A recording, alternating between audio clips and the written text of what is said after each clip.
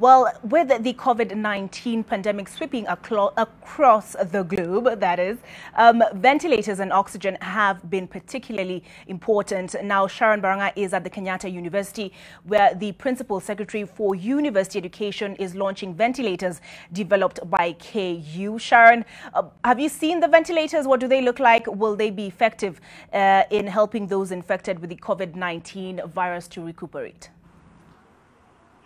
Yes, Olive, I've seen the prototype of the ventilator, but first, before we get into the ventilators, I'd like to say that ever since the learning institutions were closed, that was the third week of March, Kenyans Online have been taunting university students, saying why they were staying at home together with learners from primary and secondary schools, while their counterparts in other parts of the world were working in research of possibly coming up with a vaccine for coronavirus. But today, 15 students from Kenyatta University, from the School of Engineering, Medicine and Pharmacy, together with their dean, worked on a prototype of a ventilator for only 7 days. And they came up with a ventilator which has been approved. Some of the medical experts have looked at it and say that this can be used. And according to them, they say they use close to $500,000 to develop one ventilator. And they're looking into getting approved of and generating more of these ventilators,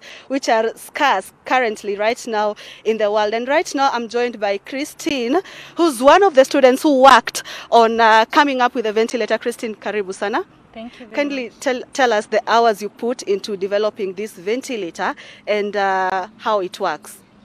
Okay, my name is Christine, a fourth-year biomedical engineering student here at Kenyatta University, and I'm part of the team that has innovated the ventilator.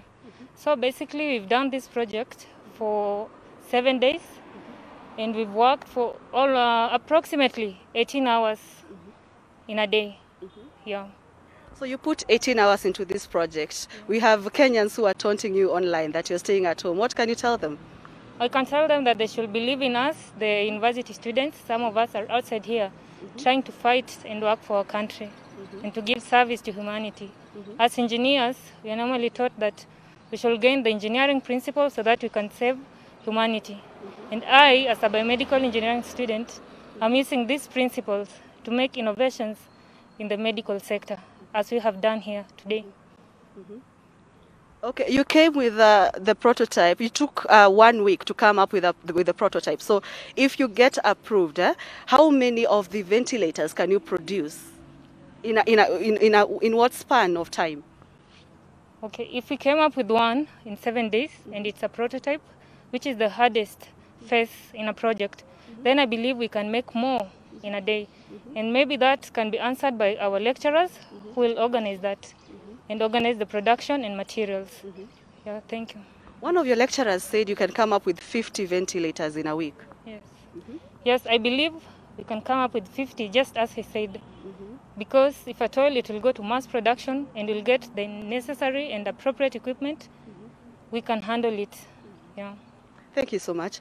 That was Christine, a student from Kenyatta University, one of the team members who worked in developing the prototype of a ventilator that soon could be approved and they could be given that go-ahead to continue producing them in mass. Olive?